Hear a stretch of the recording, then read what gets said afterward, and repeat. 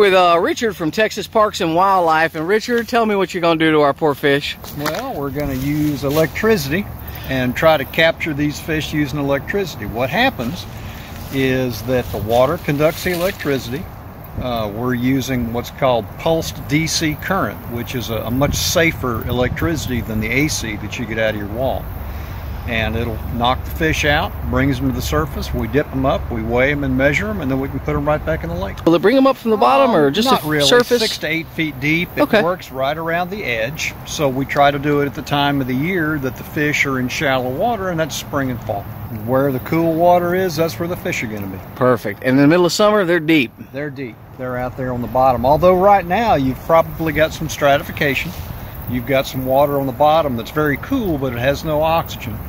So most of the water with oxygen is in about the 2 meters that you've got at the surface. Perfect.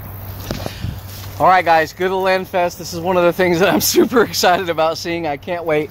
I've been really wanting to have this pond tested. I'm so grateful for Texas Parks and Wildlife to come out here and kind of educate me on pond maintenance as well as everyone that comes out here.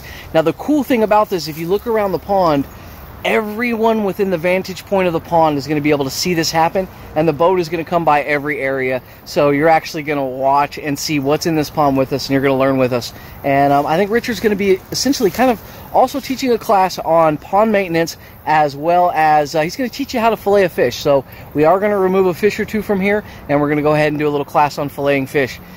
This event is incredible. I can't wait to see you guys there, November 17th, Old Mill Pond, Lindale, Texas.